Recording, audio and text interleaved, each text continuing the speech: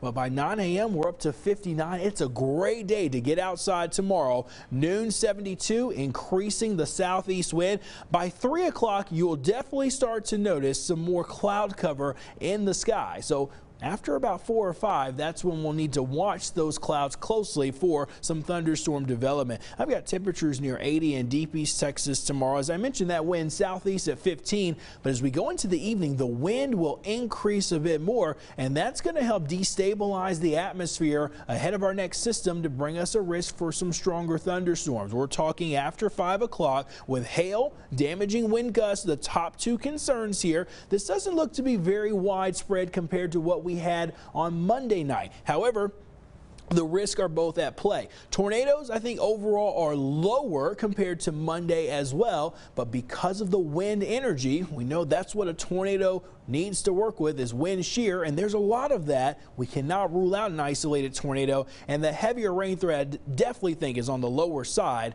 compared to what we had on Monday. Let's look at future casts together. Now, you're not going to see a whole lot happening as we get into the late afternoon.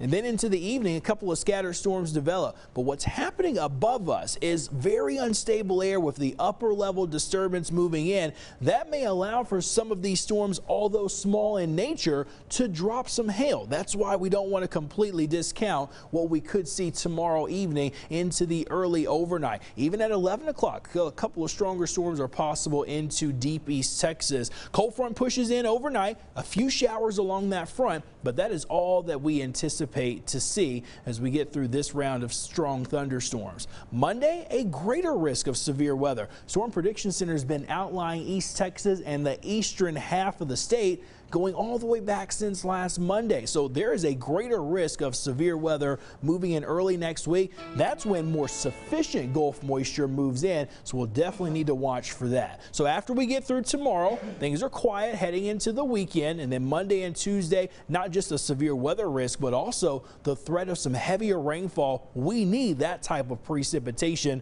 We just don't want the severe storms. Deep East Texas near 80 tomorrow. You will get some late day storms, and then we've got to monitor next week very closely.